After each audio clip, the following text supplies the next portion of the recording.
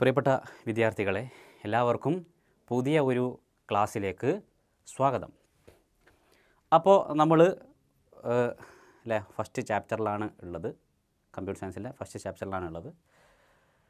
അപ്പോൾ അബാക്കസ് മുതൽ നമ്മൾ ഡിഫറൻറ്റ് മെഷീനിലേക്ക് നമ്മളെത്തി. അങ്ങനെ ജാക്വാർഡ് ലൂമാണ് നമ്മൾ അവസാനമായിട്ട് പറഞ്ഞത്. ഇനി നമ്മൾ പറയാൻ വേണ്ടി പോകുന്നത് ഡിഫറൻസ് എൻജിൻ എന്ന് പറയുന്ന ഒരു ഡിവൈസാണ്. Difference engine.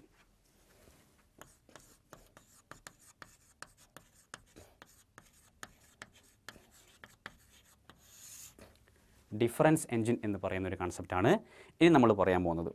ഈ ഡിഫറൻസ് എൻജിൻ എന്ന് പറയുന്നത് ശരിക്കും വേണമെങ്കിൽ നമുക്ക് പറയാം first step towards the creation of A computer. ഒരു കമ്പ്യൂട്ടറിൻ്റെ ക്രിയേഷൻ്റെ ഒരു ഫസ്റ്റ് സ്റ്റെപ്പാണ് ഈ ഡിഫറൻസ് എൻജിൻ്റെ കണ്ടുപിടുത്തം എന്ന് നമുക്ക് വേണമെങ്കിൽ പറയാവുന്നതാണ്. ഈ ഡിഫറൻസ് എൻജിൻ നമ്മൾ ചെയ്യുന്നൊരു കാര്യം എന്ന് പറയുന്നത്, അവിടെ ചെയ്തിരുന്നത് ഈ മാത്തമാറ്റിക്കൽ ടേബിൾ കമ്പൈൽ ചെയ്യാം. ഈ മാത്തമാറ്റിക്കൽ ടേബിൾ നമുക്കറിയാം, മാത്തമാറ്റിക്കൽ കാൽക്കുലേഷനും കാര്യങ്ങളൊക്കെ നടത്തുമ്പോൾ ആ ഒരു മാത്തമാറ്റിക്കൽ ടേബിൾ കമ്പൈൽ ചെയ്യുക, ആ ഒരു സംഭവമാണ് ഈ ഡിഫറൻസ് എൻജിനിലേക്ക് വരുന്നത്. അതായത് ഈ ഡിഫറൻസ് എൻജിൻ ഉപയോഗിച്ചിട്ട് മാത്തമാറ്റിക്കൽ കാൽക്കുലേഷൻ നടത്താനും അതിൻ്റെ റിസൾട്ട് ഓട്ടോമാറ്റിക്കലി പ്രിൻ്റ് ചെയ്യാനും പറ്റുന്ന ഒരു സ്ഥിതി വന്നു. ഓക്കെ, ഞാൻ ഇതുവരെ പറഞ്ഞത് first step this is the, നമുക്ക് വേണമെങ്കിൽ പറയാം first step towards the creation of computer difference engine എന്ന് പറയുന്നത് ഈ കമ്പ്യൂട്ടറിലേക്ക് എത്തുമ്പോൾ അതിൻ്റെ ഒരു ഫസ്റ്റ് സ്റ്റെപ്പാണ്, കമ്പ്യൂട്ടറിൻ്റെ ക്രിയേഷൻ്റെ ഒരു ഫസ്റ്റ് സ്റ്റെപ്പാണ് ഈ ഡിഫറൻസ് എൻജിൻ്റെ കണ്ടുപിടുത്തം എന്ന് നമുക്ക് പറയാം. 1822 മാത്തമാറ്റിക്കൽ പ്രൊഫസറായിരുന്ന ചാൾസ് ബാബേജ് ആണ് ഈ ഡിഫറൻസ് എൻജിൻ ഇൻട്രൊഡ്യൂസ് ചെയ്തത്. ആരാണ്? ചാൾസ് ബാബേജ് എന്നുള്ള ആ ഒരു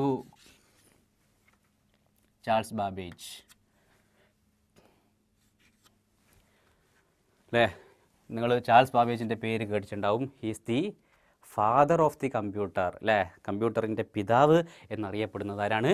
ചാൾസ് ബാബേജ് ആണ്. അദ്ദേഹമാണ് 1822 ഡിഫറൻസ് എൻജിൻ കണ്ടുപിടിച്ചത്. അതുകൊണ്ടാണ് നമ്മൾ പറയുന്നത് ഇതിന് ഡിഫറൻസ് എൻജിൻ എന്ന് പറയുന്നത് ഈ കമ്പ്യൂട്ടറിൻ്റെ ക്രിയേഷനിൽ അതിൻ്റെ കണ്ടുപിടുത്തത്തിൻ്റെ ഒന്നാമത്തെ സ്റ്റെപ്പാണ് എന്ന് വേണമെങ്കിൽ നമ്മൾ പറയും. ഇവിടെ ചെയ്യുന്നത് കമ്പൈൽ എന്താണ്?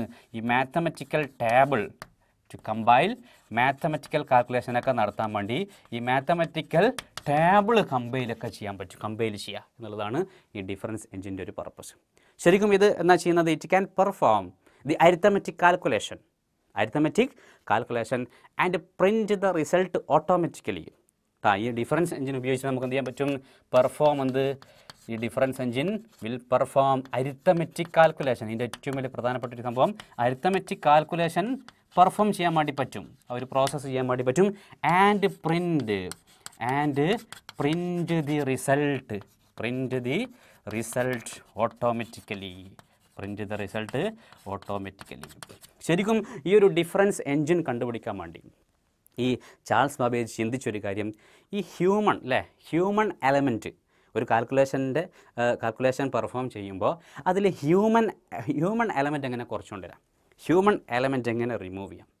മനുഷ്യന്മാരുടെ ആ ഒരു നമുക്കറിയാം, ഒരു കാൽക്കുലേറ്ററൊക്കെ ചെയ്യുമ്പോൾ അബാക്കസിൻ്റെ കേസ് എന്നൊക്കെ പറഞ്ഞ് ഇങ്ങനെ ഒരു മെഷീനൊക്കെ വന്നപ്പോൾ ഹ്യൂമൻ മനുഷ്യന്മാരുടെ അതിലുള്ളൊരു പ്രാധാന്യം ആ ഒരു കാൽക്കുലേഷൻ നടത്തുമ്പോൾ അവരുടെ ഒരു ഇൻവോൾവ്മെൻറ്റ് എങ്ങനെ കുറച്ചു കൊണ്ടുവരാം എന്നുള്ള ഒരു ചിന്ത ആരുടെ മനസ്സിൽ വന്നു?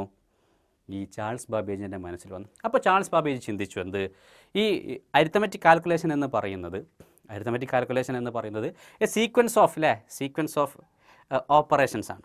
അഡിഷൻ ഒന്നിലധികം വലിയൊരു കാൽക്കുലേഷനൊക്കെ ആണെങ്കിൽ ഒന്നിലധികം അഡിഷനും മൾട്ടിപ്ലിക്കേഷനും സബ്ട്രാക്ഷനൊക്കെ വരും. അപ്പോൾ ഈ സംഭവങ്ങൾ, ഈ ഓപ്പറേഷൻസൊക്കെ ഒരു ഡിവൈസ് വെച്ചിട്ട്, ഒരു മെഷീന് വെച്ചിട്ട്, ഒരു ഓട്ടോമാറ്റിക് മെഷീൻ വെച്ചിട്ട് എങ്ങനെ പെർഫോം ചെയ്യാൻ പറ്റും എന്ന് അദ്ദേഹം ചിന്തിച്ചു. ഒന്ന്, ഈ ഹ്യൂമൻ എലമെൻറ്റ് ഈ അരിത്തമെറ്റിക് കാൽക്കുലേഷനിൽ ഹ്യൂമൻ എലമെൻറ്റ് എങ്ങനെ ഒഴിവാക്കാം, അല്ലെങ്കിൽ എങ്ങനെ കുറച്ച് കൊണ്ടുവരാം. അപ്പോൾ അദ്ദേഹം ചിന്തിച്ചൊരു കാര്യം, ഈ കാൽക്കുലേഷൻ പെർഫോം ചെയ്യുമ്പോൾ സീക്വൻസ് ഓഫ് ഓപ്പറേഷൻസ് വരും, സബ് ഓപ്പറേഷൻസ് വരും, അഡിഷനും മൾട്ടിപ്ലിക്കേഷനും സബ്ട്രാക്ഷനൊക്കെ എന്തായിട്ട് വരും? റിപ്പീറ്റ് ചെയ്ത് വരുന്നുണ്ടാവും. അപ്പോൾ അത് ഒരു ഓട്ടോമാറ്റിക് മെഷീൻ വെച്ചിട്ട് എങ്ങനെ പെർഫോം ചെയ്യാം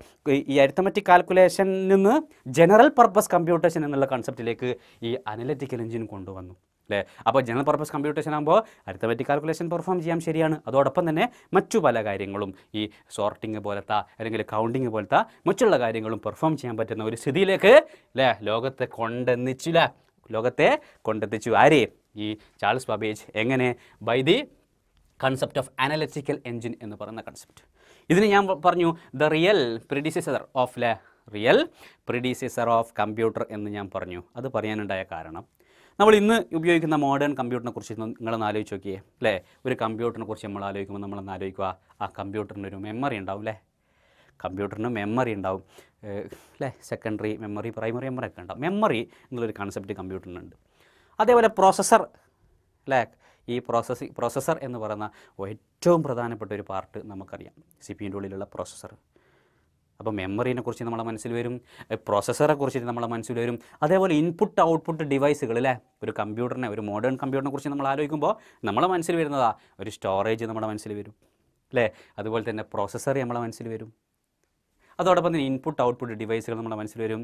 ഈ കാര്യങ്ങളൊക്കെ ഈ ഒരു അനലിറ്റിക്കൽ എഞ്ചിനിൽ ഉണ്ടായിരുന്നു എന്നുള്ളതാണ്.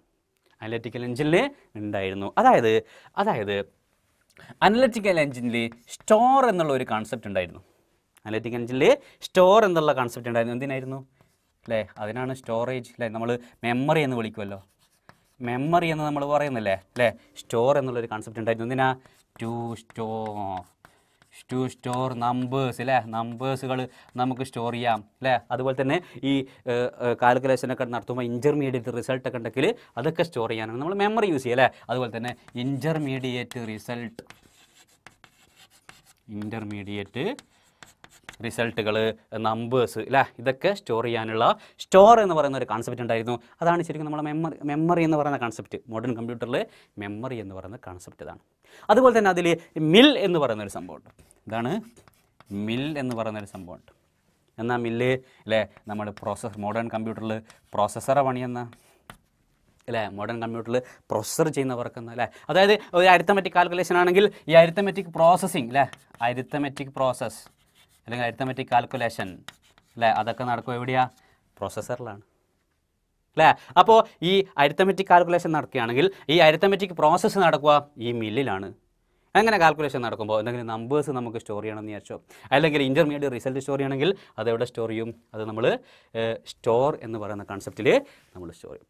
അതേപോലെ ഇൻപുട്ട് ഔട്ട്പുട്ട് എന്നുള്ള കോൺസെപ്റ്റ് ഉണ്ടായിരുന്നു. എന്തായിരുന്നു അല്ലേ, പിന്നെ നമ്മുടെ മനസ്സിൽ വരുന്ന ഇൻപുട്ട് ഔട്ട്പുട്ട് അല്ലേ, ഇൻപുട്ട് ഔട്ട്പുട്ട് എന്നുള്ള ഒരു കോൺസെപ്റ്റ് നമ്മുടെ മനസ്സിലേക്ക് വരും. അതും ഏതിലുണ്ടായിരുന്നു, അനലിറ്റിക്കൽ എഞ്ചിനിലുണ്ടായിരുന്നു. അതെങ്ങനെയാണെന്ന് വെച്ച് കഴിഞ്ഞാൽ ഇൻപുട്ട് ഔട്ട്പുട്ട് എങ്ങനെയാണ് ഉണ്ടായെന്ന് വെച്ചാൽ നമ്മൾ പഞ്ച്ഡ് കാർഡ് എന്നുള്ളൊരു കോൺസെപ്റ്റ് പഠിച്ചിട്ടുണ്ട് അല്ലേ. പഞ്ച്ഡ് കാർഡ് ജാക്വേർഡ് ലൂമിൽ നിങ്ങൾ പഠിച്ചതാ. ഞാൻ അന്ന് ആ സമയത്ത് അവിടെ ക്ലാസ് എടുക്കുമ്പോൾ പറഞ്ഞിരുന്നു, ജാക്വേർഡ് ലൂമിൻ്റെ പഞ്ച്ഡ് കാർഡ് കോൺസെപ്റ്റ് ഈ ചാൾസ് ബാബേജ് അനലിറ്റിക്കൽ എഞ്ചിൻ അല്ലേ കൊണ്ടുവരാൻ വേണ്ടിയിട്ട് അഡാപ്റ്റ് ചെയ്തിരുന്നു ഞാൻ പറഞ്ഞു. അപ്പോൾ ഈ പഞ്ച്ഡ് കാർഡിൻ്റെ ഫോമിലാണ് അല്ലേ, പഞ്ച്ഡ് കാർഡ് എൻ്റെ ഫോമിലാണ് എന്നുണ്ടായിരുന്നു, ഇൻപുട്ട് ഔട്ട്പുട്ട് ഉണ്ടായിരുന്നു. ഒന്നുമില്ല, ഈ പഞ്ച്ഡ് കാർഡിൽ എന്താ ഉണ്ടാവുക, പഞ്ച്ഡ് ഹോൾസ് ഉണ്ടാവും അല്ലേ. പഞ്ച്ഡ് കാർഡിൽ എന്തുണ്ടാവും, പഞ്ച്ഡ് ഹോൾസ് ഉണ്ടാവും. പഞ്ച്ഡ് ഹോൾ അല്ലേ, ഒരു റോ ഓഫ് ഓർഡിനും അല്ലേ, പഞ്ച്ഡ് ഹോൾസിനും ഒരു പ്രത്യേക മീനിങ് ഉണ്ട്, ഒരു സ്പെഷ്യൽ മീനിങ് ഉണ്ട്. അപ്പോൾ പഞ്ച്ഡ് കാർഡിൽ ഇൻസ്ട്രക്ഷൻ അല്ലേ, പഞ്ച്ഡ് കാർഡിൽ ഇൻസ്ട്രക്ഷൻ റൈറ്റ് ചെയ്തിട്ടാണ് അല്ലേ, ഇൻസ്ട്രക്ഷൻ പഞ്ച്ഡ് കാർഡിൽ നിന്നാണ് ഉണ്ടാവുക, ഇൻസ്ട്രക്ഷൻ അതായത് ഇൻപുട്ട് ഇൻസ്ട്രക്ഷൻ അല്ലെങ്കിൽ നമുക്ക് കമ്പ്യൂട്ടറിന് കൊടുക്കേണ്ട ഇൻസ്ട്രക്ഷൻ ഏതിലുണ്ടാവും, പഞ്ച്ഡ് കാർഡിലുണ്ടാവും അല്ലേ. പഞ്ച്ഡ് കാർഡിൽ ഈ ഇൻസ്ട്രക്ഷൻ റൈറ്റ് ചെയ്തിട്ടാണ് ഉണ്ടാവുക. ഓക്കെ, പഞ്ച്ഡ് കാർഡിലായിട്ട് എന്തുണ്ടാവും, ഈ ഇൻസ്ട്രക്ഷൻ ഉണ്ടാവും. പഞ്ച്ഡ് കാർഡിൽ ഇൻസ്ട്രക്ഷൻ എങ്ങനെ കൊടുക്കുക, പഞ്ച്ഡ് ഹോളിൻ്റെ അല്ലേ ആ ഒരു ടൈപ്പിൽ ഓരോ ഹോളിൻ്റെ ഓരോ അറേഞ്ച്മെൻറ്റിനും വ്യത്യസ്തമായിട്ടുള്ള മീനിങ് ആയിരിക്കും. അപ്പോൾ പഞ്ച്ഡ് കാർഡിൻ്റെ ഒരു മോഡൽ, പഞ്ച്ഡ് കാർഡിൽ ഇൻസ്ട്രക്ഷൻ ആയിട്ട് കൊടുത്തിട്ട് എന്തുണ്ടാവും, ഇൻപുട്ട് ഔട്ട്പുട്ട് ഡിവൈസ്. അങ്ങനെയാണ് ഈ അനലിറ്റിക്കൽ എഞ്ചിനിൽ ഇൻപുട്ട് ഔട്ട്പുട്ട് ഡിവൈസുകൾ പറയുന്നത്. അപ്പോൾ സ്റ്റോറി എന്നുള്ള കോൺസെപ്റ്റ് ഉണ്ട്, നമ്പേഴ്സും ഇൻ്റർമീഡിയറ്റ് റിസൾട്ടും സ്റ്റോർ ചെയ്യാനാണ് നമ്മൾ മെമ്മറി എന്ന് പറയും സാധാരണ കമ്പ്യൂട്ടറിൽ. മില്ലി എന്നുള്ളൊരു കോൺസെപ്റ്റ് ഉണ്ട്, ഈ പ്രോസസ്സർ അല്ലേ, മില്ല് പ്രോസസ്സർ സംഭവം നമ്മൾ പഠിച്ചിട്ടുണ്ട് അല്ലേ. എന്തിനാ, ഈ അരിത്തമെറ്റിക് കാൽക്കുലേഷനൊക്കെ നടത്തണമെങ്കിൽ അത് പ്രോസസ്സറിലാണ് നടത്തുക അല്ലേ. അപ്പോൾ അതിന് മില്ലി എന്നുള്ള കോൺസെപ്റ്റ്, ഇൻപുട്ട് ഔട്ട്പുട്ട് കോൺസെപ്റ്റ് ഉണ്ട്. അതെങ്ങനെയാണ്, പഞ്ച്ഡ് കാർഡിൽ റൈറ്റ് ചെയ്തിട്ടാണ് ഇൻസ്ട്രക്ഷൻ ഉണ്ടാവുക, പഞ്ച്ഡ് കാർഡിലാണ് ഈ ഇൻസ്ട്രക്ഷൻ ഉണ്ടാവുക. അപ്പോൾ പഞ്ച്ഡ് കാർഡിൽ പിന്നെ ഇൻപുട്ട് ചെയ്യേണ്ട ഇൻപുട്ട് ഇൻസ്ട്രക്ഷൻ ആണെങ്കിലും ഔട്ട്പുട്ട് ഇൻസ്ട്രക്ഷനൊക്കെ പഞ്ച്ഡ് കാർഡിലുണ്ടാവും അല്ലേ. ഈ ഇൻസ്ട്രക്ഷൻ റൈറ്റ് ചെയ്തിരിക്കുന്നത് പഞ്ച്ഡ് കാർഡിൽ അല്ലേ, ഞാൻ പറഞ്ഞു ഈ ഇൻപുട്ട് ഔട്ട്പുട്ട് ഡിവൈസുകൾക്ക് പകരം അല്ലേ ഇൻപുട്ട് ചെയ്യേണ്ട അല്ലേ, അത് നമ്മൾ ഒരു ഇൻസ്ട്രക്ഷൻ ആയിട്ട് കൊടുക്കും. ഏതിൽ, ഈ പഞ്ച്ഡ് കാർഡിൽ ഇൻസ്ട്രക്ഷൻ ആയിട്ട് കൊടുക്കും. ആ ഇൻസ്ട്രക്ഷൻ റൈറ്റ് ചെയ്തിരിക്കുന്നത് ഓക്കെ, ആ ഇൻസ്ട്രക്ഷൻ ക്രിയേറ്റ് ചെയ്തിരിക്കുന്നത് ആരാന്നറിയോ, അഗസ്റ്റ അഡാക്കിങ് എന്ന് പറയും. ഇതാണ് അഗസ്റ്റ അഡാക്കിങ് അല്ലേ, അദ്ദേഹമാണ് എന്ത് ചെയ്തത് അല്ലേ, അവരാണ് അല്ലേ അഗസ്റ്റ അഡാക്കിങ് അല്ലേ. ഷീ ഈസ് ദി പ്രോഗ്രാമർ അല്ലേ, നമ്മൾ പറയേണ്ടത് she is the first programmer in the world, computer പ്രോഗ്രാമറാണ് എന്ന് പറയും. ഈ അഗസ്റ്റ അഡാക്കിങ്ങിനെ നമ്മൾ വിളിക്കാറുണ്ട് എന്ത്, ഫസ്റ്റ് പ്രോഗ്രാമർ അല്ലേ. She is the first programmer in the world അല്ലേ, ഫസ്റ്റ് പ്രോഗ്രാമറാണ് നമ്മൾ പറയാനുള്ള കാരണം ഈ അഗസ്റ്റ അഡാക്കിങ്ങിനെ നമ്മൾ അല്ലേ first programmer in the world, ലോകത്തിലുള്ള ആദ്യത്തെ പ്രോഗ്രാമറാണ് എന്ന് പറയാനുള്ള കാരണം ഈ Charles Babbage analytical engine create ചെയ്തപ്പോൾ അതിൽ ഇൻപുട്ട് ഔട്ട്പുട്ട് അല്ലേ പിന്നെ ഡിവൈസിന് പകരം ഇൻസ്ട്രക്ഷൻ ആയിട്ടാണ് കൊടുക്കുക. ആ ഇൻസ്ട്രക്ഷൻ കൊടുത്തിരിക്കുന്നത് പഞ്ചഡ് കാർഡിലാണ്. ആ പഞ്ചഡ് കാർഡിൽ കൊടുത്തിരിക്കുന്ന ഇൻസ്ട്രക്ഷൻ ക്രിയേറ്റ് ചെയ്തിരിക്കുന്നത്, റൈറ്റ് ചെയ്തിരിക്കുന്നത് അല്ലേ അഗസ്റ്റ അഡാക്കിങ്. അവരാരാണെന്നറിയോ? ചാൾസ് ബാബേജിൻ്റെ ഒരു അസിസ്റ്റൻ്റ് ആയിരുന്നു. ആരാണ്? അസിസ്റ്റൻ്റ് ഓഫ് ആര്? Charles Babbage. ചാൾസ് ബാബേജിൻ്റെ ഒരു അസിസ്റ്റൻ്റ് ആയിരുന്നു ആര്? അഗസ്റ്റ അഡാക്കിങ്. അവരാണ് ഈ പഞ്ചഡ് കാർഡിൽ ഇൻസ്ട്രക്ഷൻ റൈറ്റ് ചെയ്തത് ക്രിയേറ്റ് ചെയ്തിരിക്കുന്നത്. ഈ പഞ്ചഡ് കാർഡ് രൂപത്തിലാണ് എന്ത് ചെയ്യുക? ഇൻപുട്ട് ഔട്ട്പുട്ട് ഇൻസ്ട്രക്ഷൻ ആർക്ക് കൊടുക്കുക? കമ്പ്യൂട്ടറിന് കൊടുക്കുക. അപ്പോൾ കമ്പ്യൂട്ടറിൽ സ്റ്റോർ എന്നുള്ള കൺസെപ്റ്റ് മെമ്മറിനെ റെപ്രസെൻറ്റ് ചെയ്യാം. വേണമെങ്കിൽ ഇന്നത്തെ റിയൽ ടൈം എക്സ്പീരിയൻസ് വെച്ചിട്ട് മില്ല് പ്രോസസ്സറിനെ നമുക്ക് വേണമെങ്കിൽ പറയാം. അതുപോലെ ഇൻപുട്ട് ഔട്ട്പുട്ട് കേസിൽ പഞ്ചഡ് കാർഡിൻ്റെ രൂപത്തിൽ അതിൽ ഇൻസ്ട്രക്ഷൻ ആയിട്ട് കൊടുക്കും. ആ ഇൻസ്ട്രക്ഷൻ ക്രിയേറ്റ് ചെയ്തിരിക്കുന്നത് അല്ലേ നമ്മൾ പിന്നെ ചാൾസ് ബാബേജിൻ്റെ അസിസ്റ്റൻ്റ് ആയിരുന്ന അഗസ്റ്റ അഡാക്കിങ് എന്ന് പറയുന്നവരാണ് അല്ലേ. അവരെ നമ്മൾ ഫാദർ ഓഫ് ദി അല്ലേ she is the first programmer in the world. അവരെയാണ് നമ്മൾ ഫസ്റ്റ് പ്രോഗ്രാമർ, ലോകത്തെ ആദ്യത്തെ പ്രോഗ്രാമർ എന്ന് വിളിക്കുന്നത് അഗസ്റ്റ അഡാക്കിങ്ങിനെയാണ്. Okay, yes. അപ്പോൾ പിന്നെ ഇതിൻ്റെ ഒരു കാര്യം എന്ന് പറയുന്നത് ഈ ചാൾസ് ബാബേജിനെ നമ്മൾ വിളിക്കുന്നത് നിങ്ങളൊക്കെ പഠിച്ചിട്ടുണ്ട്. Who is the father of the computer എന്ന് ചോദിച്ചു കഴിഞ്ഞാൽ നിങ്ങൾക്കൊക്കെ ഒരു മറുപടി ഉണ്ടാവും. ആരാണ്? ചാൾസ് ബാബേജ് ആണല്ലേ. അപ്പോൾ ചാൾസ് ബാബേജിനെ എന്തുകൊണ്ടാണ് ഫാദർ ഓഫ് ദി കമ്പ്യൂട്ടർ എന്ന് വിളിക്കാണ്ട്? കാരണം ചാൾസ് ബാബേജ് ഒന്ന് അനലിറ്റിക്കൽ എഞ്ചിന് കൊണ്ടുവന്നു, അതിന് തൊട്ട് മുമ്പ് എന്ത് കൊണ്ടുവന്നു? ഡിഫറൻസ് എഞ്ചിൻ കൊണ്ടുവന്നു അല്ലേ. ചാൾസ് ബാബേജ് എന്താണ്? ഫാദർ ഓഫ് ദി കമ്പ്യൂട്ടർ എന്നാണ് നമ്മൾ വിളിക്കുക അല്ലേ. Charles Babbage father of the കമ്പ്യൂട്ടറാണ്. എന്തുകൊണ്ടാണ്? അദ്ദേഹം എന്ത് കൊണ്ടുവന്നിട്ടുണ്ട്? ഡിഫറൻസ് എഞ്ചിൻ അല്ലേ, ഡിഫറൻസ് എഞ്ചിനും കൊണ്ടുവന്നിട്ടുണ്ട്. അതുപോലെ തന്നെ അനലിറ്റിക്കൽ എഞ്ചിനും അദ്ദേഹം കൊണ്ടുവന്നിട്ടുണ്ട്. ഇത് രണ്ടും അദ്ദേഹം കൊണ്ടുവന്നത് കൊണ്ടാണ് അദ്ദേഹത്തെ ഫാദർ ഓഫ് ദി കമ്പ്യൂട്ടർ എന്ന് വിളിക്കുന്നത്. അനലിറ്റിക്കൽ എഞ്ചിൻ, ചാൾസ് ബാബേജ് കൊണ്ടുവന്ന അനലിറ്റിക്കൽ എഞ്ചിനിൽ പഞ്ചഡ് കാർഡിൽ ഇൻസ്ട്രക്ഷൻ കൊടുത്തത് കൊണ്ട് Agusta അഡാക്കിങ്ങിനെ first programmer in the world എന്ന് നമ്മൾ വിളിക്കുന്നുണ്ട്. പക്ഷേ ഇതൊരു വിഷയം, ഇങ്ങനെ ഒരു കൺസെപ്റ്റ് ആര് കൊണ്ടുവന്നു? പിന്നെ ചാൾസ് ബാബേജ് കൊണ്ടുവന്നെങ്കിലും ഇതൊരു ഡിവൈസായിട്ട് വരാൻ പറ്റിയില്ല. കാരണം ലാക്ക് ഓഫ് ടെക്നോളജിയുടെ ഒരു ദൗർലഭ്യം കൊണ്ട് ഇത് ഇൻട്രൊഡ്യൂസ് ചെയ്യാനുള്ള ഒരു ടെക്നോളജി ആ കാലത്ത് ഉണ്ടാവാതിരുന്നത് കൊണ്ട് ഈ അനലിറ്റിക്കൽ എഞ്ചിന് അല്ലേ ശരിക്കും ഒരു ഡിവൈസായിട്ട് ഈ ഒരു കൺസെപ്റ്റിൻ്റെ എല്ലാം അപ്ലൈ ചെയ്തിട്ട് ഒരു ഡിവൈസായിട്ട് വരാൻ സാധിച്ചിട്ടില്ല. എങ്കിലും ഈ ഒരു കൺസെപ്റ്റാണ് ഭാവിയിൽ കമ്പ്യൂട്ടർ എന്ന് പറയുന്ന കൺസെപ്റ്റിലേക്ക് എത്തിച്ചേർന്നത് അല്ലേ. It leads to the modern computer. അതായത് ചാൾസ് ബാബേജിൻ്റെ വളരെ പ്രധാനമായിട്ടുള്ള ഈ രണ്ട് കാര്യങ്ങൾ, ഒന്ന് ഡിഫറൻസ് എഞ്ചിനും അനലിറ്റിക്കൽ എഞ്ചിനും. അനലിറ്റിക്കൽ എഞ്ചിനിൽ നമ്മൾ ഇന്ന് കാണുന്ന കമ്പ്യൂട്ടറിൻ്റെ, മോഡേൺ കമ്പ്യൂട്ടറിൻ്റെ ഏകദേശം പല കാര്യങ്ങളും ഇതിലേക്ക് കാണുന്നുണ്ട്. അതുകൊണ്ട് ഒരു മോഡേൺ കമ്പ്യൂട്ടറിൻ്റെ റിയൽ പ്രെഡിസസർ എന്ന് നമ്മൾ പറയുന്നതിൻ്റെ കാരണവും അതാണ്. അതുകൊണ്ടാണ് Charles ബാബേജിനെ father of the computer എന്ന് വിളിക്കുന്നത്. നെക്സ്റ്റ് അടുത്തതായിട്ട് പറയാൻ പോകുന്നത് ഹോളറിറ്റ്സ് മെഷീൻ. എന്താണ് ഹോളറിറ്റ്സ് മെഷീൻ?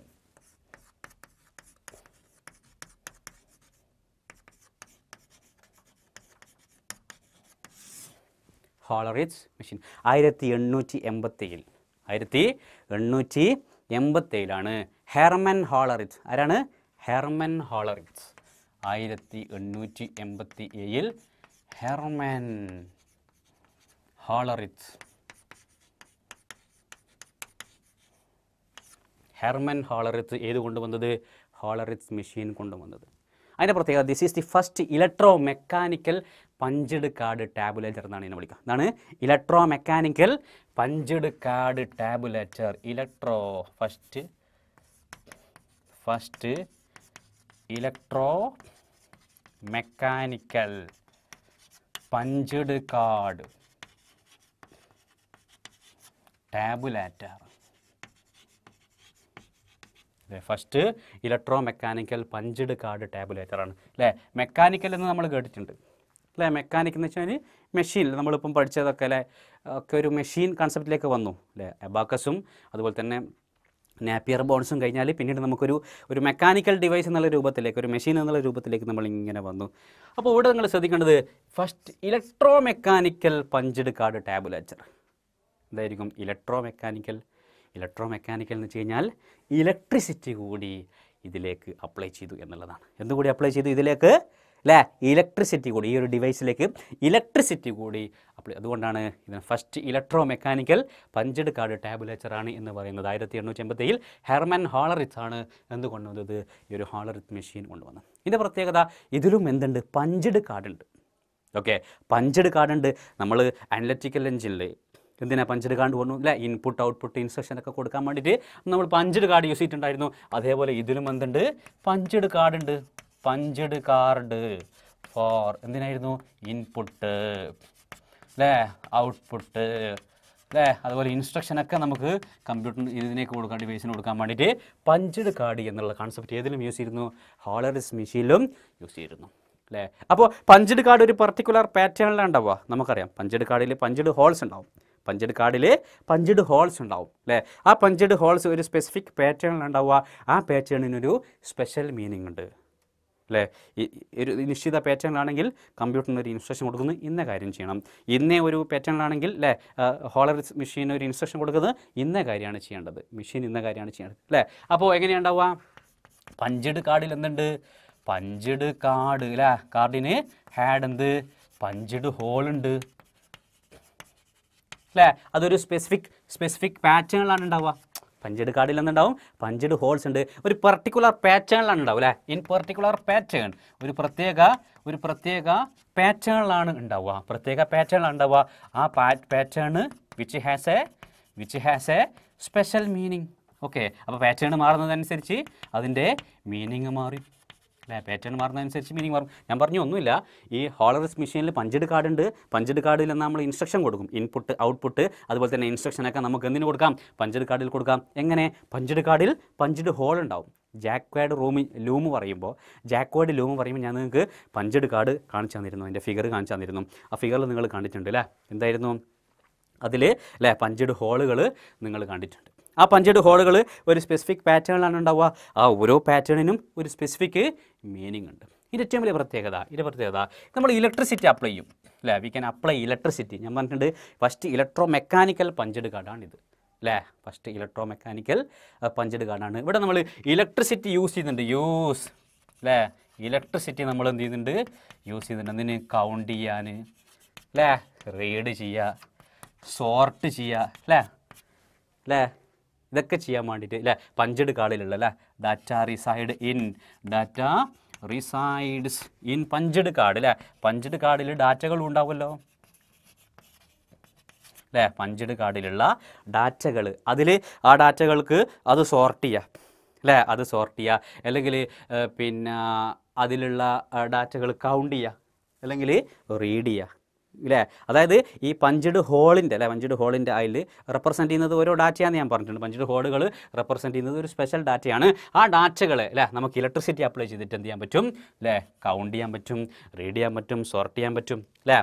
അതൊക്കെ നമുക്ക് ചെയ്യാൻ വേണ്ടി പറ്റും. അതുകൊണ്ടാണ് ഇലക്ട്രോ മെക്കാനിക്കൽ പഞ്ച്ഡ് കാർഡ് ടാബുലേച്ചർ എന്ന് ഇതിനെ വിളിക്കാനുണ്ടായ കാരണം. ഓക്കെ, പിന്നെ നമ്മൾ പറയുന്നൊരു കാര്യം എന്ന് വെച്ച് കഴിഞ്ഞാൽ കുറേ ലാർജ് എമൗണ്ട് ഓഫ് ഡാറ്റ ഇതിൽ സ്റ്റോർ ചെയ്യാൻ വേണ്ടി പറ്റും. Large amount of data. അന്ന് യു എസ് സെൻസസ് ബ്യൂറോ അല്ലേ? അവർ ലാർജ് എമൗണ്ട് ഓഫ് ഒരു സെൻസസ് ബ്യൂറോ എന്ന് നിങ്ങൾക്ക് അറിയാമല്ലോ. ഒരു സർവേ ഒക്കെ നടത്തുമ്പോൾ ഒരുപാട് ബൾക്ക് ഓഫ് ഡാറ്റകളുണ്ടാകും. ആ ഡാറ്റകൾ സ്റ്റോർ ചെയ്യാൻ വേണ്ടിയിട്ട് അന്ന് U S census bureau ഡാറ്റകൾ store ചെയ്യാൻ വേണ്ടിയിട്ട് അല്ലേ ഈ ഒരു ഹോളറിത്ത് മെഷീൻ ഉപയോഗിച്ചിരുന്നു. യൂസ് ചെയ്തത് എങ്ങനെയാണ്? ഈ ഡാറ്റകളൊക്കെ ഒരു ടാബുലാർ മാനറിൽ ടാബുലേറ്റഡ് എന്നാ ചെയ്തത്? ടാബുലേറ്റഡ് അല്ലേ? എന്ത്? Data of U S census bureau അല്ലേ? അതായത് യു എസ് സെൻസസ് ബ്യൂറോൻ്റെ ഡാറ്റകൾ, സെൻസസ് നടത്തി കഴിഞ്ഞാൽ കിട്ടുന്ന ഡാറ്റകൾ ഒരു വലിയ ബൾക്ക് ഡാറ്റയാണ്. അത് ടാബുലേറ്റ് ചെയ്യാൻ വേണ്ടിയിട്ട് ഹോളറിത്ത് മെഷീൻ ഉപയോഗിച്ചു. അതൊരു മാനുവലി അത് ചെയ്യുന്നതാണെങ്കിൽ ഏകദേശം 10 വർഷത്തോളം എടുക്കുന്നതാണ് അല്ലേ? മാനുവലിയാണ് അത് ചെയ്യുന്നതെങ്കിൽ, മുമ്പ് ഈ മെഷീൻ ഉപയോഗിച്ചിട്ടല്ല ചെയ്യുന്നതെങ്കിൽ മാനുവലി ആണെങ്കിൽ ഈ ഒരു സെൻസസ് ബ്യൂറോ ചെയ്യുന്ന ഒരു കാര്യം അല്ലേ 10 വർഷത്തോളം എടുക്കുമെന്ന് പറയുന്നത്. അത് വർഷങ്ങൾ വളരെ ചുരുക്കി കൊണ്ടുവന്നിട്ട് എന്ത് ചെയ്യാൻ പറ്റും, ഈ ഹോളറിസ് മെഷീന് അപ്ലൈ ചെയ്യുകയാണെങ്കിൽ, ഈ പഞ്ചഡ് കാർഡിൻ്റെ കൺസെപ്റ്റൊക്കെ വന്നിട്ട് അപ്ലൈ ചെയ്യുകയാണെങ്കിൽ ശരിക്കും വർഷങ്ങൾ വളരെ ചുരുക്കി കൊണ്ടുവരാൻ വേണ്ടിയിട്ട് പറ്റും എന്നുള്ളതാണ്. അത് ആ ഒരു സെൻസസ് ബ്യൂറോനെ ഒരുപാട് സഹായിച്ചിട്ടുണ്ട് എന്നാണ് അത് നമുക്ക് മനസ്സിലാകുന്നത്. പിന്നെ മറ്റൊരു കാര്യം എന്ന് വെച്ച് കഴിഞ്ഞാൽ, ഈ ഹോളറിസ് ഒരു ടാബുലേറ്റിംഗ് മെഷീൻ കോർപ്പറേഷൻ അവസാനം എന്ത് ചെയ്തിട്ടുണ്ട്, ഹോളറിസ് ഒരു ടാബുലേറ്റിംഗ് മെഷീൻ കോർപ്പറേഷൻ എന്ത് ചെയ്യുന്നു, അദ്ദേഹം എന്ത് ചെയ്യുന്നു, ഡെവലപ്പ് ചെയ്തിരുന്നു എന്നുള്ളതാണ് അല്ലേ. അദ്ദേഹം എന്തുണ്ടായിരുന്നു, ഹോളറിസ് എന്തിരുന്നു, ഒരു ടാബുലേറ്റിംഗ് മെഷീൻ കോർപ്പറേഷൻ എന്ന് പറയുന്ന സംഭവം അദ്ദേഹം കൊണ്ടുവന്നിരുന്നു. Tabulating machine corporation.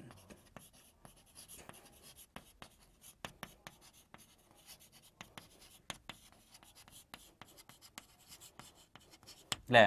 Tabulating machine corporation ആര് കൊണ്ടുവന്നു, ഈ ഹോളറിസ് രൂപീകരിച്ചു അല്ലേ. ഹോളറിസ് മെഷീൻ ക്രിയേറ്റഡ് അല്ലേ, എന്ത് ഒരു ടാബുലേറ്റിംഗ് മെഷീൻ കോർപ്പറേഷൻ എന്ന് പറയുന്ന ഒരു കമ്പനി അദ്ദേഹം കൊണ്ടുവന്നിരുന്നു. അതാണ് പിന്നീട് എവിടത്തേക്ക് മാറിയെന്നറിയോ, IBM നിങ്ങൾ കണ്ടു, ഇൻ്റർനാഷണൽ ബിസിനസ് മെഷീൻ നിങ്ങൾ കേട്ടിട്ടുണ്ടാവും, IBM അല്ലേ. IBMലേക്ക് ശരിക്കും വന്നത് ഈ ടാബുലേറ്റിംഗ് മെഷീൻ കോർപ്പറേഷനാണ്. പിന്നീട് IBMലേക്ക് മാറിയത്, വിച്ച് ലീഡ്സ് ടു അല്ലേ. അതാണ് പിന്നീട് എടുത്തേക്ക് കൊണ്ടുവന്നത്, ഈ IBMലേക്ക് എത്തിപ്പെട്ടത് ഏതാണ്, ഈ ഹോളറിസിൻ്റെ ടാബുലേറ്റിംഗ് മെഷീൻ കോർപ്പറേഷൻ ആയിരുന്നു എന്നുള്ളതാണ്. ഓക്കെ, IBM ഇൻ്റർനാഷണൽ അല്ലേ ബിസിനസ് മെഷീൻ എന്നാണ് നമ്മൾ പറയാം. ഓക്കെ, ഇതാണ് ഈ 1887 ഹോളറിസ് കൊണ്ടുവന്ന ഹോളറിസ് മെഷീൻ എന്ന് പറയുന്നത്. അതിൽ ഏറ്റവും പ്രധാനപ്പെട്ട പ്രത്യേകത, പഞ്ചഡ് കാർഡ് ഉപയോഗിക്കുന്നുണ്ട്. ഒന്ന് ഇലക്ട്രോ മെക്കാനിക്കൽ പഞ്ചഡ് കാർഡ് അല്ലേ, ഇലക്ട്രിസിറ്റി കൂടി അപ്ലൈ ചെയ്യുന്നുണ്ട്.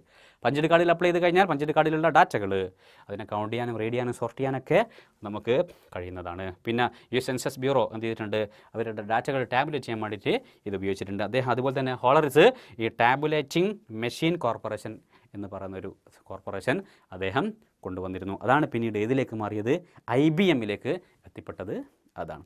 ഓക്കെ, അപ്പോൾ ഇന്നത്തെ ക്ലാസ് നമ്മളിവിടെ വൈൻഡപ്പ് ചെയ്യാൻ വേണ്ടിയിട്ട് പോവുകയാണ്. അപ്പോൾ ഇന്ന് നമ്മൾ പറഞ്ഞത് എന്തൊക്കെയായിരുന്നു, നമ്മൾ പറഞ്ഞത് ഡിഫറൻസ് എൻജിൻ എന്ന് പറയുന്ന കൺസെപ്റ്റ്, പിന്നീട് നമ്മൾ ഈ അനലിറ്റിക്കൽ എൻജിൻ എന്ന് പറയുന്ന അത് അല്ലേ ആ ഒരു കൺസെപ്റ്റിലേക്ക് വന്നു. പിന്നീടാണ് ഹോളറിസ് മെഷീനിലേക്ക് വന്നത് അല്ലേ. അപ്പോൾ ഡിഫറൻസ് എൻജിൻ നമ്മൾ വളരെ പ്രധാനപ്പെട്ട ഒരു കാര്യമാണ്, ഡിഫറൻസ് എൻജിൻ്റെ കണ്ടുപിടുത്തം അല്ലേ. 1822 അല്ലേ കമ്പ്യൂട്ടറിൻ്റെ പിതാവ് എന്ന് നമ്മൾ പറയുന്ന ചാൾസ് ബാബേജ് ആണ് ഡിഫറൻസ് എൻജിൻ കൊണ്ടുവന്നത്, മറക്കരുത്.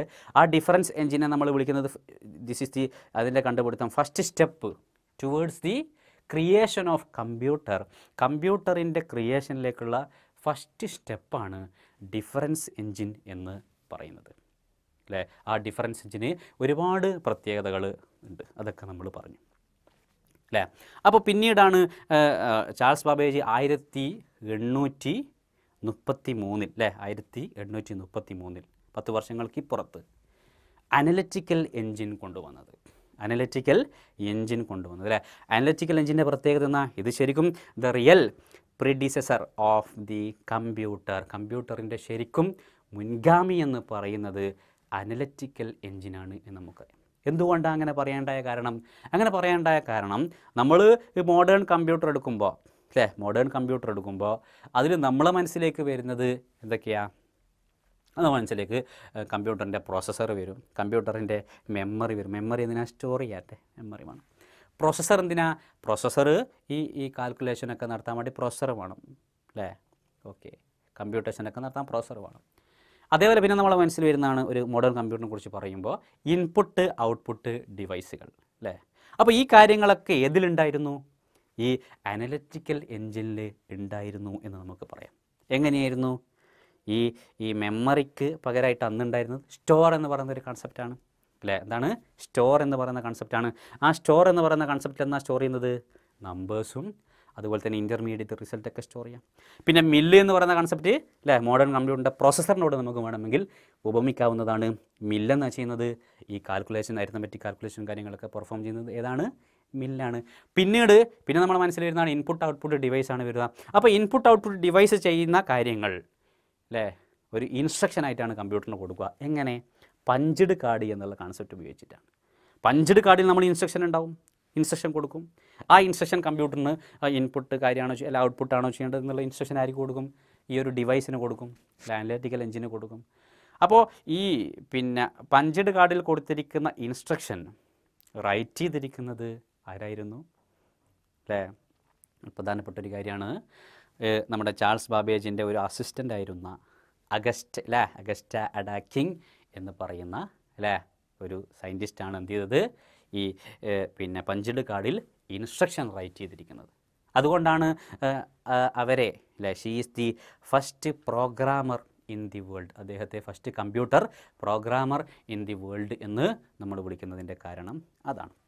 ഓക്കെ, പക്ഷേ ഒരു വിഷയം എന്ന് വെച്ച് കഴിഞ്ഞാൽ ലാക്ക് ഓഫ് ടെക്നോളജിയുടെ ഒരു പിന്നെ ദൗർലഭ്യം ഉണ്ടായിരുന്നത് കൊണ്ട് ആ അനലറ്റിക്കൽ എഞ്ചിന് ഡിവൈസായിട്ട് വന്നില്ല അല്ലേ, അത് ശരിക്കും വന്നില്ല. കാരണം അന്നത്തെ ടെക്നോളജി അന്നത് കൊണ്ടുവരാനുള്ളൊരു കാര്യം, അന്ന് ലാക്ക് ഓഫ് ടെക്നോളജി എന്നുള്ളൊരു പ്രോബ്ലം അല്ലേ, ടെക്നോളജി ഇല്ലാത്തൊരു പ്രോബ്ലം ഉണ്ടായിരുന്നു ഇത് കൊണ്ടുവരാൻ. പക്ഷേ ഈ ഒരു കൺസെപ്റ്റാണ് ഭാവിയിൽ നമ്മൾ ഇന്ന് കാണുന്ന മോഡേൺ കമ്പ്യൂട്ടറിൻ്റെ കൺസെപ്റ്റിലേക്ക് മാറിയത് അല്ലേ. മെമ്മറി ആണെങ്കിലും പ്രോസസ്സർ ആണെങ്കിലും അതുപോലെ തന്നെ ഇൻപുട്ട് ഔട്ട്പുട്ട് കേസ് ആണെങ്കിലും ആ ഒരു കൺസെപ്റ്റ് കൊണ്ടുവന്നത് ആരാണ്? ചാൾസ് ബാബേജ് ആണ്. അതുകൊണ്ടാണ് നമ്മൾ ചാൾസ് ബാബേജിനെ എന്ത് വിളിക്കുന്നത്? ഫാദർ ഓഫ് ദി കമ്പ്യൂട്ടർ എന്ന് വിളിക്കാനുള്ള കാരണം. അതിനുശേഷമാണ് ഹോളറിച്ച് മെഷീൻ കൊണ്ടുവന്നത് അല്ലേ. ഹോളറിച്ച് മെഷീൻ്റെ പ്രത്യേകത അത് നമ്മൾ പറഞ്ഞ ഫസ്റ്റ് ഇലക്ട്രോ മെക്കാനിക്കൽ പഞ്ചഡ് കാർഡ് ടാബുലേച്ചർ എന്നാണ് വിളിക്കുന്നത്. ഫസ്റ്റ് ഇലക്ട്രോ മെക്കാനിക്കൽ അല്ലേ.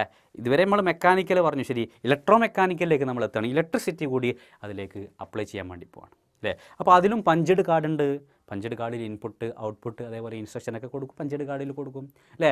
പഞ്ചഡ് കാർഡിൽ എന്തുണ്ടാവും? പഞ്ചഡ് ഹോളുകളുണ്ടാവും അല്ലേ. പഞ്ചഡ് ഹോളുകൾ ഒരു പ്രത്യേക പാറ്റേണിലാണ് ഉണ്ടാവുക. ആ ഓരോ പാറ്റേണിലും ഒരു സ്പെഷ്യൽ മീനിങ് ആയിരിക്കും എന്ന് നമ്മൾ പറയും. പിന്നെ ഇലക്ട്രിസിറ്റി ഉപയോഗിച്ചിട്ട് എന്ത് ചെയ്യാം? ഈ പഞ്ചഡ് കാർഡിലുള്ള ഡാറ്റകൾ റീഡ് ചെയ്യാൻ വേണ്ടി പറ്റും, കൗണ്ട് ചെയ്യാൻ വേണ്ടി പറ്റും, സോർട്ട് ചെയ്യാൻ വേണ്ടി പറ്റും അല്ലേ. അതായത് പഞ്ചഡ് കാർഡിലുള്ള ഹോളുകൾ റെപ്രസെൻ്റ് ചെയ്യുന്ന ഒരു ഡാറ്റയാണ് എന്ന് നമ്മൾ പറഞ്ഞിട്ടുണ്ട്. പിന്നെ ഈ ഒരു ഡിവൈസ് അല്ലേ ഇൻട്രൊഡ്യൂസ് ചെയ്തപ്പോൾ, ഹോളറിച്ച് ഇൻട്രൊഡ്യൂസ് ചെയ്തപ്പോൾ ഈ ഒരുപാട് ഡാറ്റകൾ ടാബുലേറ്റ് ചെയ്യാൻ വേണ്ടി പറ്റും. US സെൻസസ് ബ്യൂറോ അല്ലേ പോലും എന്ത് ചെയ്യുന്ന അവരുടെ ഡാറ്റകൾ ടാബുലേറ്റ് ചെയ്യാൻ ഈ ഹോളറിച്ച് മെഷീൻ ഉപയോഗിച്ചു. 10 വർഷം കൊണ്ട് മാനുവലി അവർ ചെയ്യുന്നതാണെങ്കിൽ 10 വർഷം കൊണ്ട് ചെയ്യുന്ന കാര്യങ്ങൾ ഈ ഒരു മെഷീൻ ഉപയോഗിച്ചിട്ടില്ലേ ഒരു വർഷം കൊണ്ട്, ചുരുങ്ങിയ വർഷം കൊണ്ട് നമുക്കിത് ചെയ്യാൻ വേണ്ടി പറ്റി എന്നുള്ളതാണ്. പിന്നീടാണ് അദ്ദേഹം ഹോളറിച്ച് എന്ത് ചെയ്തു, പിന്നെ ഒരു കമ്പനി സ്റ്റാർട്ട് ചെയ്തു. അതിൻ്റെ പേരെന്നാണ് അല്ലേ ടാബുലേറ്റിംഗ് മെഷീൻ കോർപ്പറേഷൻ എന്ന് പറയുന്നൊരു കമ്പനി ഈ ഹോളറിച്ച് സ്റ്റാർട്ട് ചെയ്തു. അതാണ് പിന്നീട് എവിടത്തേക്ക് എത്തിയത്? IBM ഇൻ്റർനാഷണൽ ബിസിനസ് മെഷീൻ എന്ന് പറയുന്ന കൺസെപ്റ്റിലേക്ക് വന്നത്. അപ്പോൾ പ്രിയപ്പെട്ട വിദ്യാർത്ഥികൾ, ഇത്രയും കാര്യങ്ങൾ വീട്ടിൽ പോവുക, കൃത്യമായിട്ട് വായിച്ചു നോക്കുക, പഠിക്കുക. ഓക്കെ, അപ്പോൾ ഇന്നത്തെ ക്ലാസ് ഇവിടെ അവസാനിക്കുകയാണ്. Thank you.